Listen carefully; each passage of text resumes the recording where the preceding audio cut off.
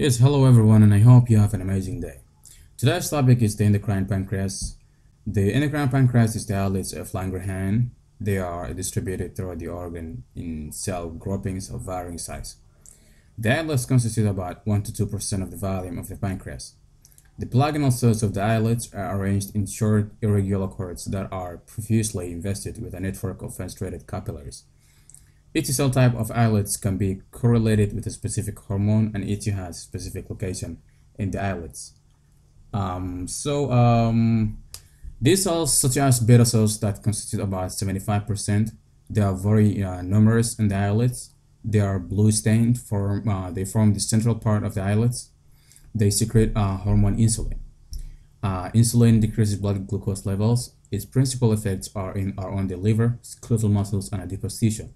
Insulin also stimulates the uptake of glucose from the circulation into cells and activates glycokinase in liver cells.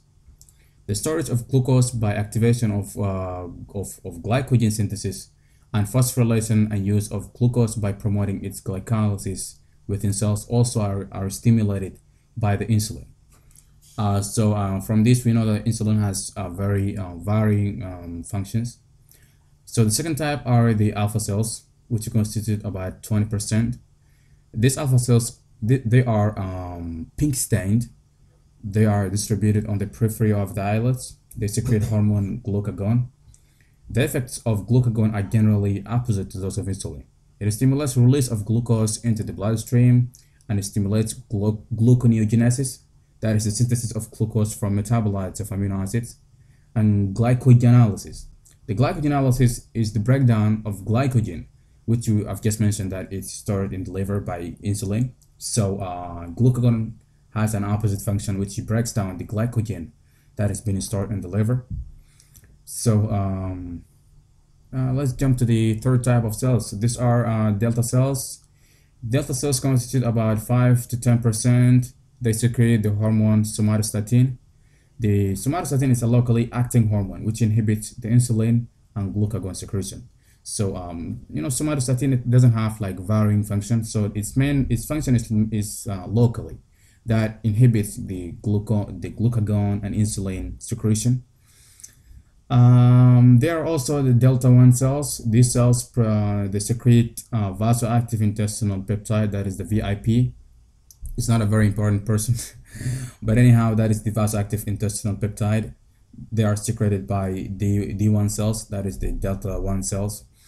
The VIP hormone, it has an effect that is similar to glucagon, but also stimulates the exocrine function of the pancreas.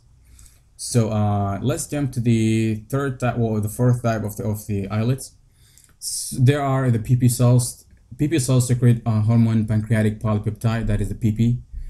That is where the name came from, that is the PP cells, because they produce the pancreatic polypeptide. So these polypeptides stimulates chief cells in gastric glands and inhibits bile and bicarbonate secretion. Also, there are the EC cells. They are the enterochromaffin cells. They secrete several peptides, including motilin, secretin, and substance P. Motilin increases gastric and intestinal motility. Secretin stimulates carbonate secretion in pancreatic juice and pancreatic enzyme secretion. And the PP cell and the substance P, it has like a very awkward function. It acts as a neurotransmitter. It doesn't like really act as a neurotransmitter as it is, but it has a neurotransmitter properties. Also, you also need to note that D1, delta cells, PP cells, and EC cells, these cells are present in the islets or elsewhere. They are distributed singly or in small groups between the exocrine acini and along the ducts. So that is it for today, and I hope you guys like the video, and don't forget to like, subscribe, and share all the videos, and see you in the next video.